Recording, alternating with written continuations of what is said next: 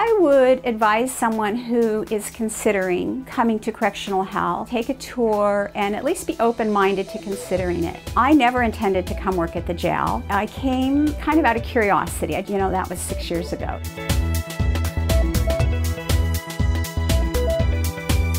I'm a physician here at the Maricopa County Jail. Initially I was a cardiac surgeon at the Mayo Clinic for 20 years, and I took this as a position that I would do in my retirement, and I found it one of the highlights of my career actually. I think it's a privilege to work here. I come in every day because I enjoy the work, I like listening to patients and treating the patients. And in addition, I've got opportunities to teach. My job is similar in a lot of respects to a physician on the outside in an office setting.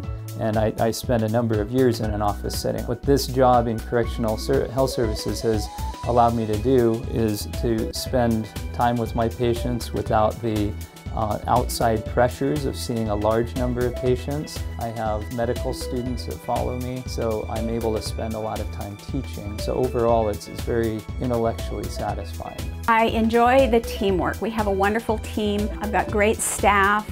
We all get along. The patients are interesting. They have a lot of unique issues going on, and it's not boring. Maybe a little bit like working in an emergency room, because you never really know what you're going to run into when you come to work.